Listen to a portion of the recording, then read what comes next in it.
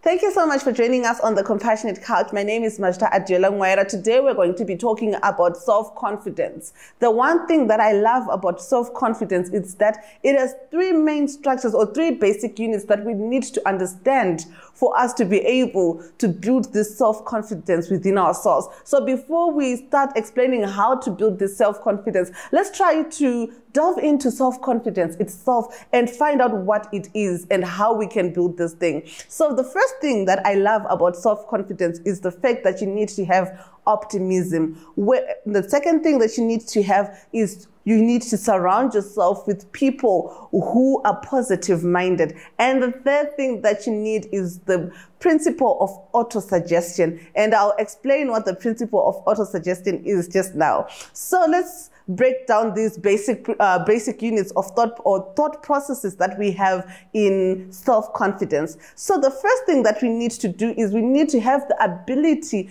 to achieve the object of our purpose in life. So this object, remember we talked about the definite chief aim or the definite purpose that we need to have. So through continuous action of these things that you want to do, through continuous action towards the attainment of these goals, that's when we can what? We can achieve this. So the second thing that you need to do is to understand that dominating thoughts in my mind will eventually reproduce themselves outwardly. You remember you are what you think, and what you think is what you are. So the next thing that you need to remember when you remember this is that the physical action that you put towards this attainment of these goals will help you to create a more confident person. And the next thing that we need to talk about is autosuggestion.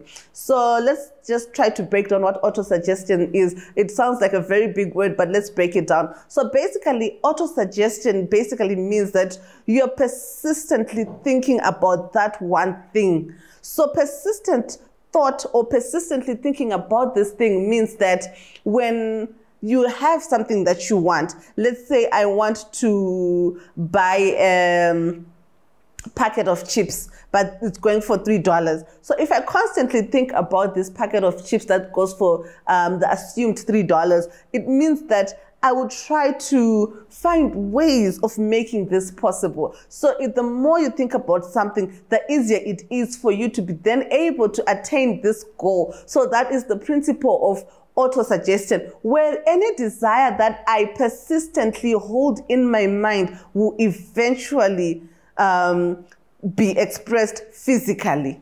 So the one thing that you need to remember is any desire that you persistently hold in your mind will eventually seek expression. So the next thing that we need to remember is this is attained through practical means.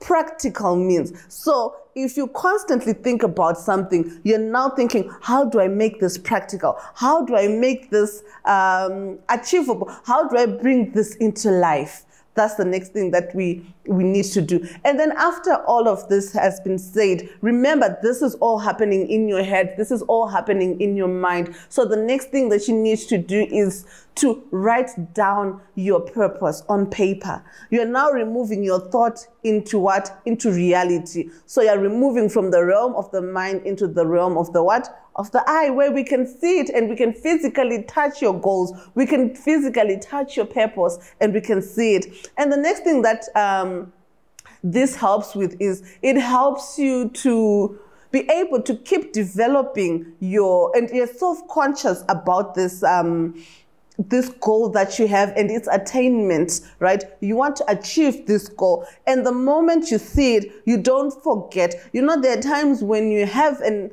idea and you're like, I've thought about this before, why didn't I do it? But you haven't written it down. Write it down so that you keep building on the idea that you have written down. And remember, you want to constantly put it in your head. So the more you write it down, the more you look at it, the more you're auto-suggesting to your brain, to your head, that I need to be able to do this thing.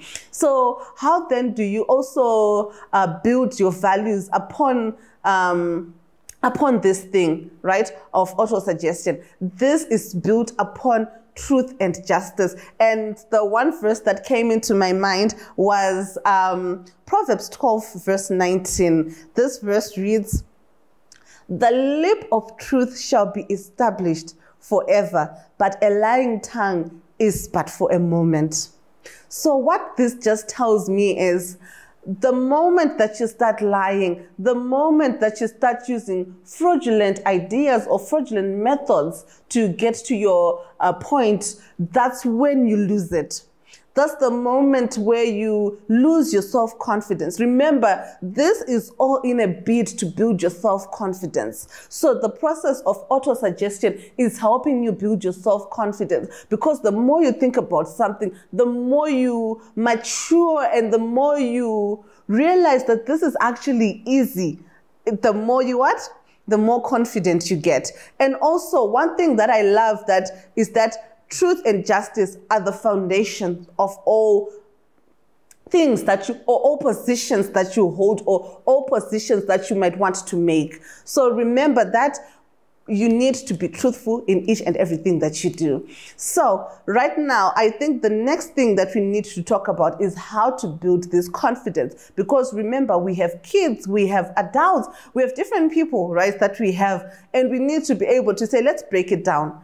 Because we can talk about auto-suggestion, but how do you then break it down to your kid, and you want to improve, or you want to help your kids reach their full potential? How then do you make it easier for you as an adult to also build your confidence?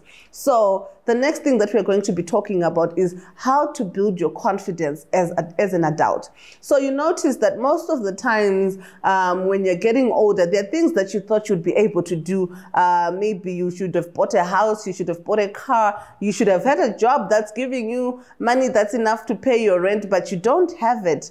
And at times, this builds low confidence in you. The next thing that you then do is it brings about depression, it brings about anxiety, panic attacks. And at times, you then start wondering, okay, what am I doing wrong? So how then do you build your confidence as an adult, as a young adult, just basically anyone? How do you then build your confidence? So the first thing that I notice is, as an adult, we are aware of what our peers are doing. So and so has this, so and so is doing so well.